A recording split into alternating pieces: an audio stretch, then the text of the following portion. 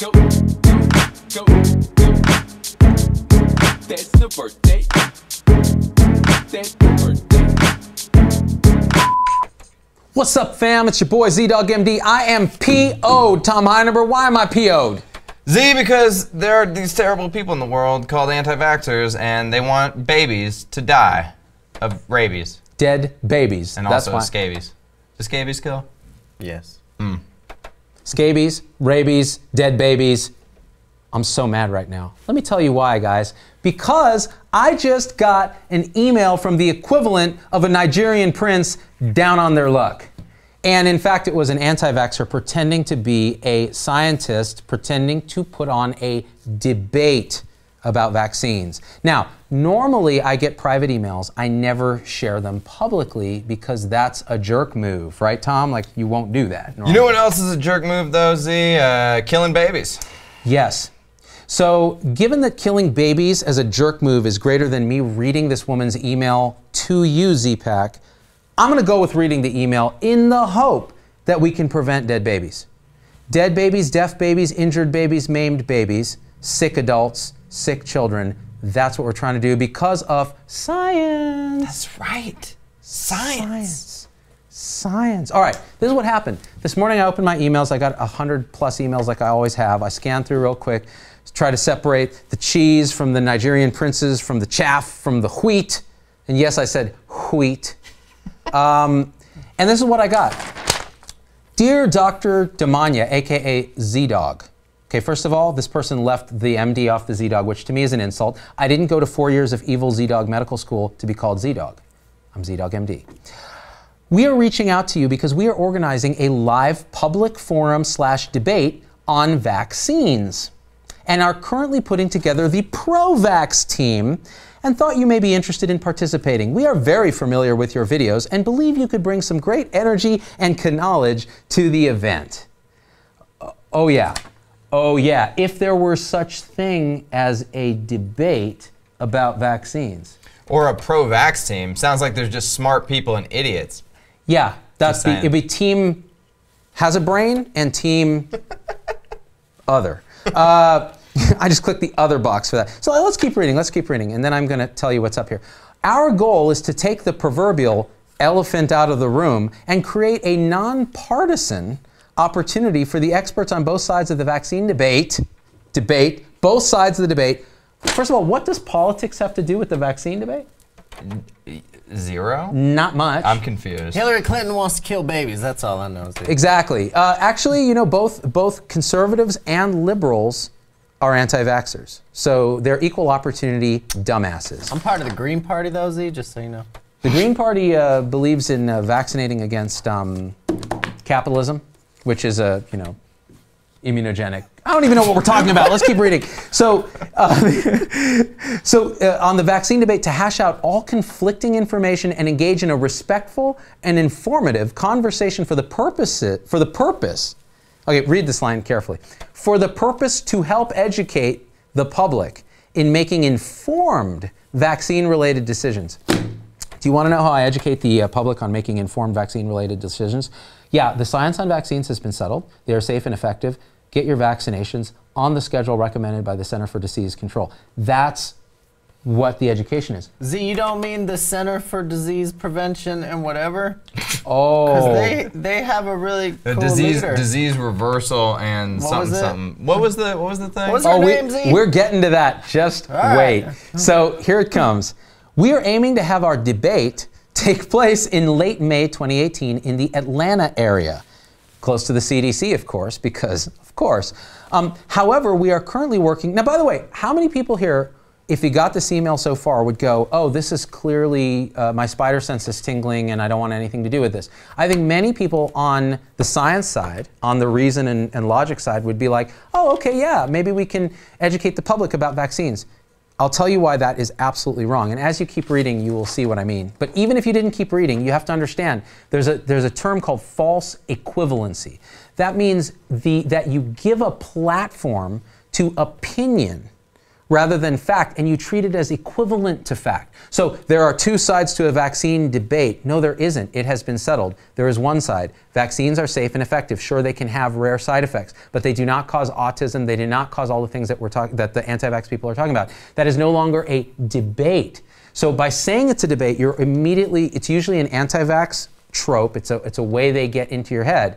And they say, oh, here's the debate, and we want you to educate. No, by giving them a platform, you've already lost the debate because the debate doesn't exist. You're admitting that there's another possible truth, but there isn't because it's been studied and laid to rest. In fact, there was just recently an article confirming again, looking at it, saying vaccines are not associated with causing autism. All right. It's like, it would be like as if I wanted to say, you know, a lot of people think that the sun is dark and cold, and just because you're all over here, Mr. Science, thinking it's a hot ball of fire in the sky that produces a lot of light and gives life to the whole solar system, we need to have the debate.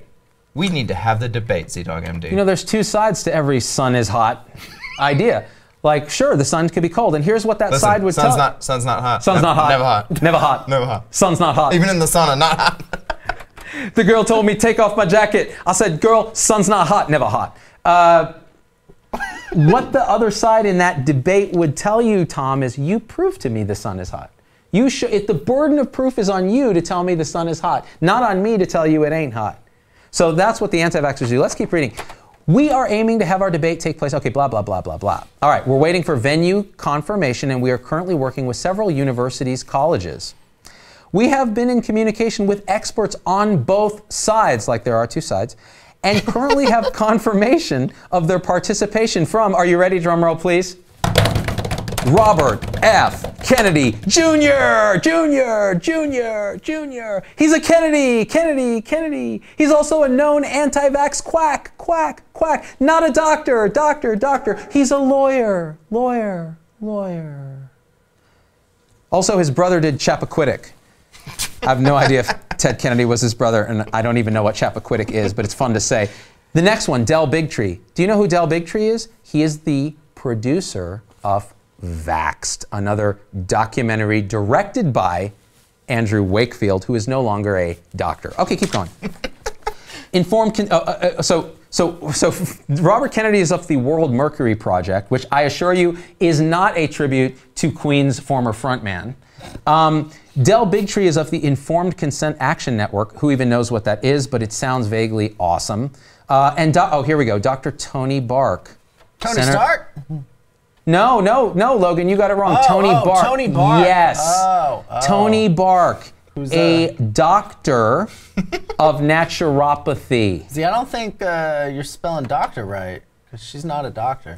She is not a doctor. She is a naturopath, which, as you know, my feelings on that, not a doctor, all bark, no bite. Wait, literally bark. Show me the bark. She's all bark. She's all bark. So on her website, Dr. Tony Bark, which she calls the Center for Disease Prevention and Reversal. So first of all, I think the CDC should sue her because that's pretty close. She has a master's in homeopathy or a diploma in homeopathy, which is like having a degree in nothing. It's like the more meaningless the degree is, the more powerful it is. Like something about homeopathy. So I have an attendance record in homeopathy. I showed up for the classes, but I never graduated. I got a master's in basket weaving. That's right. Amazing, actually. Yeah. I crushed you. basket. I took AP basket weaving. So we also have interest from several well-known leading doctors and scientists who have asked to keep their names confidential until confirmation of a date and a neutral venue. Leading doctors and scientists who want to keep it confidential because they don't want to destroy their lives by saying they're anti-vax, or they're just leading her on being polite because the email is very polite. So they probably replied like, sure, tell us when you have a venue and we'll love to debate this non-debate. So, however, I can say that one of the individuals interested on the pro-vax side is the dean of a well-respected medical school. Okay, I will give $1,000 if this dean of the well-respected medical school actually shows up to the sham debate. Okay, I'm saying that publicly now. Or if he's actually a dean of a well-respected medical school. I believe maybe he's the dean of a medical school. You know, Hogwarts School of Witchcraft and Medicine is established in Antigua. Homeopathy school. That's right. Yeah. It's so dilute in terms of training that it's actually stronger as training. So let's see. This is the best part. Here it comes. We are also in the process of setting up meetings with several celebrities to potentially moderate the event. So let me understand this correctly, Logan. The celebrity is going to take off time from being a full-time vaccine researcher to come and moderate this event. Is that right? They have a full schedule, Z, of studying stuff and things. They've done their research. It's time you did yours. The truth is, there's only one doctor on the anti-vax side. His name is Dr. Google. And that's who you would be going against.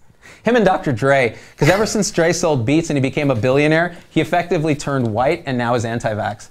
Have you noticed the only people who, where is this? This email comes from Woodland Hills, California. Which is White right rich next people. to Calabasas, which is where the Kardashians live, and where I'm sure people aren't vaccinating their children. I make so much money now that I need to invent problems and debates because I want to oh, it gets better. It gets better. Here we go. Our goal is to have a neutral venue host the event. So who is neutral about vaccines? Switzerland, the Swiss. The Swiss. This is like, yeah, we are neutral about the vaccines, yeah. Some of us think very good, others are not so good, That's or, right. you know, right in the middle. We're right in the middle of being smart and also not smart. I don't know what kind of accent that was, but it was not Swiss. So to my Swiss colleagues, deal with it. Okay? Why don't you invent a better accent that's more memorable? Okay, so neutral venue, as well as secure a well-known neutral celebrity moderator, i.e. Dr. Oz, because he's neutral, because he's an idiot, or even someone who errs on the side of pro-vax. It's an error, Tom, to be on the side of pro-vax. To err is... To err is Zubin. Is Zubin. To vaccinate, dangerous to your children because of the autisms. It gets better. Our vision is to invite all national, local, and internet media to the event while live streaming this epic opportunity to the masses. All participants will be briefed in the preferred respectful goals of the format of the event. Hashtag or asterisk name calling and outright hate take away from the caliber of the information. She basically sunk the entire anti-vax movement in one sentence. That's all they have.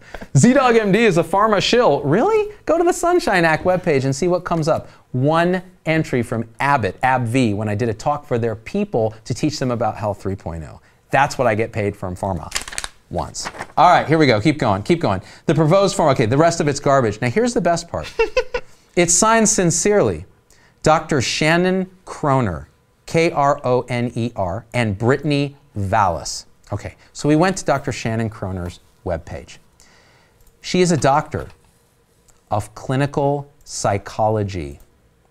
That's as close to immunologist as I can imagine. That's basically a pediatrician as far as I'm concerned. What do you think, Tom? I'm going to have Logan pull it up, but she also has some information on there about what you should be telling your children about vaccines. Should we cut to the chase on this? Hold on, Logan's got to cue it up. Oh. But I'll tell you this, I am so sick of these people who are spreading bad ideas. Just because you're stupid, it doesn't give you the right to spread bad ideas, all right? You know, it'd be like if you were horny, you can't just spread AIDS. That's not how it works. I got a website ready, Z. Okay, Brian King, by the way, along those lines says, why do you even entertain the lead paint chip eating waterheads? Brian King, you call them that, so I don't have to. Okay?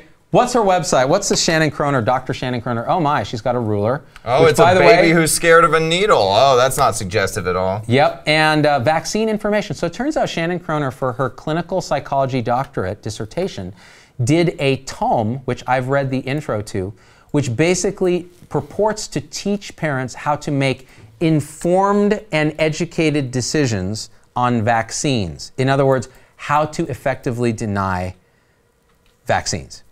And the entire intro to the thing is about how potentially dangerous vaccines are and how controversial it is and how it's a big debate in the medical community. Wrong, wrong, wrong. In fact, someone should take her doctorate away because it's based on a fundamentally incorrect and factually incorrect premise, which is that there is a debate about vaccines. The only debate is between celebrities and other celebrities. And then poor moms who are in between trying to figure out what to do, who are afraid and are trying to make decisions. So Dr. Shannon Kroner, as an expert in vaccines, because you wrote a doctoral thesis on how to avoid vaccines, I am going to take your email invitation and I am going to do what any normal, rational, logical person would do and crap out of it. Because that's horse crap, people. There's no debate. Anyone who says there's a debate is trying to sell you something. Her whole website is about how to homeschool kids on how to avoid vaccines. There's a section on there on vaccines. A clinical psychologist has no business telling parents about vaccines. That's what your pediatrician is for. That's what scientists are for, who study and work all their lives to save children's lives. It's not for some rich psychologist in Woodland Hills to tell you about. You want to have a debate? Come here and debate me, and I will rip you a freaking new one. I got a little upset. Well, that's going to be a meme on the anti-vax message boards when you rip it up. They're going to say, do you want this man with a bad temper to treat your children? First of all, he's not a pediatrician, people. All right, second of all, I'm on your stupid message board. You idiots, let me in. It's so funny. It's so funny. It's the best thing. Tom is all over the anti-vax boards, and he watches everything they post about. Here's the best part.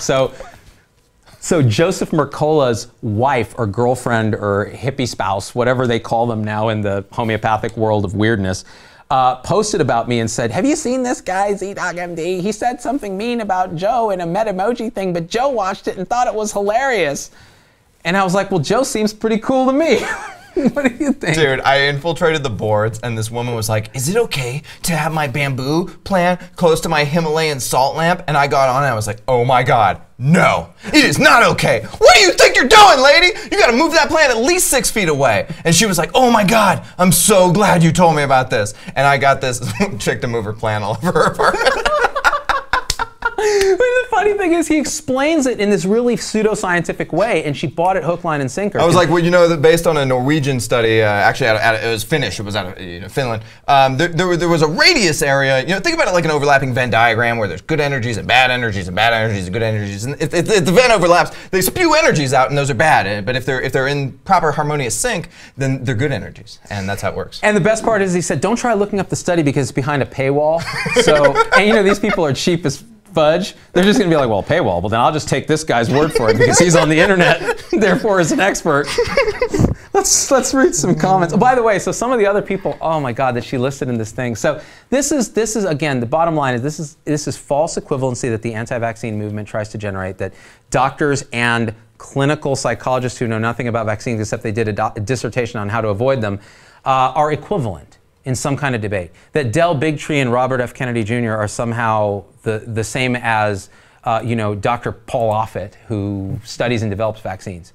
And that profit motive is what wrecks everything on the pro-vaccine side, except that everyone on the anti-vaccine side is either trying to sell you a book or supplements or tanning beds or their clinical psychology services. So it seems to me, guys, that Dr. Shannon Kroner and who was her friend? Melissa... Tony Bark? Tony Bark. It's like you're destined to become a homeopath. When your name is Bark, it's like, let's call her Tony Bark. It's like naming your kid Jeeves, and then he becomes a butler. Yeah. Gonna be a butler. Of course. There's no getting around it. How could he be anything but? I think, guys, we stop listening to the Tony Barks of the world and start listening to people who do science for a living, who actually care about your children deeply, who aren't motivated by fear, but are motivated by actual learning and knowledge and study. And we care about your kids. We don't get money from Big Pharma, at least here at ZDogg Industries, I'll tell you that much, because I wish we got some damn money. And Amber Metzger says it best, get your kids vaccinated. We do not need a massive polio outbreak, which is making a comeback because of the anti-vaxxers. Not polio so much, but measles for sure, mumps, all this ish, pertussis, coming back because people are whack, because false equivalency, because the media gives them a platform. And we here at ZDogg Industries say, hell to the no. What do you think, Tom Heineberg? Are we out? Guess what? Just because you spent 5 minutes on Google and you think you got it figured out, Sharon, that's just a fictional person I'm making. And it's a dude. Listen, you're not special. You didn't figure out anything. There's no secret knowledge. Your life is meaningless, and you're an idiot. That's another way to spin it. On that very upbeat note, you know what? Oh, seriously, this is why the pro-science side always loses. We don't motivate the hopes and dreams. We're like, yeah, it's all pretty much a nihilistic void. Prepare to be autistic for no reason. That's literally what we do. And then we wonder why like people go to Tony Barktree. Guess what? Life sucks and we're all gonna die, people. You know what? You said it, man. Vax. Vax. Because otherwise you're gonna die and then it's a nihilistic void.